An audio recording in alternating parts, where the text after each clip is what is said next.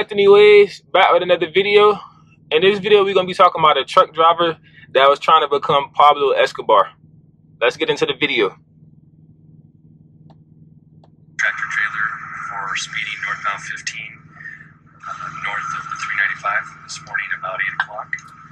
I subsequently pulled out my canine, sniffed the exterior of the tractor trailer. The dog alerted. The dog also then alerted inside the trailer. We then located a large quantity of narcotics inside the rear of the trailer, mixed in the load. It was professional. The driver's been arrested for possession and transportation of narcotics. I hope y'all seen that right here. Look how professionally wrapped this is. They did a good job wrapping this, but that's professional. They was professionals for real. And transportation of narcotics. And it's on I can give you an estimate. It's going to be over 100 kilograms of suspected heroin. 100 bricks. It's going to be street value over $11 million. Dang! Yeah, I was heading northbound 15. Dang! Y'all heard that? He asked him, he said, what's the street value that you value this load would have been at? Look what he said right here.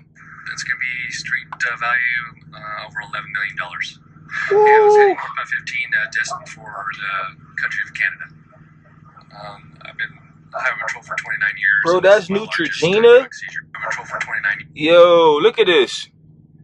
They had the drugs in Neutrogena boxes. Hey, oh yeah, they was professionals. Yeah, they wasn't playing. Years, and this is my largest drug seizure of heroin. So this is rare having this much. Hey, what you said? 29 years, and this is my largest drug in Canada. I've been highway patrol for 29 years, and this is my largest drug seizure of heroin. So this is rare having this much. He said he's been an officer for 29 years, and this is his largest bust to date. You know he getting a promotion and definitely a raise, for sure. The story and his nervousness kind of brought on the attention that there was something going on here. What we call is criminal indicators. Led us to believe that there's more going on here than just a truck driver heading to Canada. I don't know how many stories I've seen like this, dozens, hundreds maybe, and they never end well for the driver. I don't know why guys even attempt to still do this stuff, but crazy world we living in. And doing my research, I couldn't find the sentence that the driver received. It doesn't say how much time he received yet. So if I do happen to find it or come across it, I'll let you guys know or upload another video. But again, it's your boy Anthony Ways. Catch y'all on the next video. Let's go.